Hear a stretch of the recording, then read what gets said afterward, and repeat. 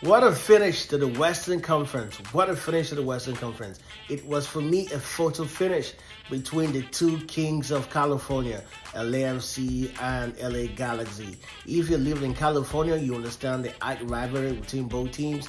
It's very personal for one team to finish ahead of one team, especially exactly what happened this time around, because these two teams always want to compete and want to be the best in the Western Conference and the best Californian team.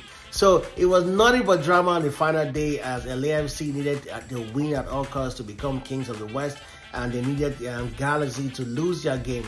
On the other hand, LA Galaxy needed just a win or draw to put them through to become the kings of the West. And Houston Dynamo, on his own part too, his Dynamo needed to win that game at home so that they can finish in their season point records of 54 points. So everybody had something at stake in this game. Everybody needed something. It was a game everybody wanted to win, including San Jose, even if they had nothing major at stake, but they had their dignity at stake and they wanted to be a spoiler. So the game kicks off, and Galaxy game versus Houston goes on. Boom, Ponce, Houston Dynamo player, scores, and it's 1-0 end of first half. On the other hand, in the Galaxy, in the LAFC versus San Jose game, it was Jackson Yale of San Jose in the 9th minute that picked up the first lead. And now the BMO Stadium was silent, thinking, what's going on in this game? So the game goes on, and second half comes, was all LAFC. Bouanga, beautiful goal, makes it 1-1, and the game ends 3-1.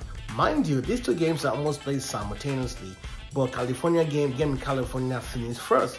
So towards the end, they started sitting down and watching in the stadium, watching the outcome between Galaxy versus Houston Dynamo. And the second half of that, Galaxy versus Houston Dynamo kicks off, and it was penalty. Ricky Puig was fouled down in the penalty box, and Peck came and finished that penalty. And that penalty was kicked in the 90th minute.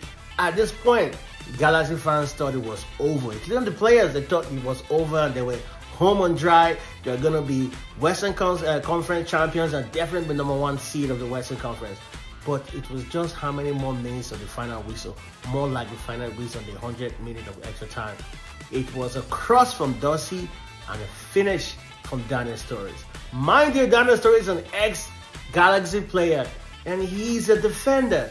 What was he doing there to score a beautiful goal like that? What a looping header that goal was.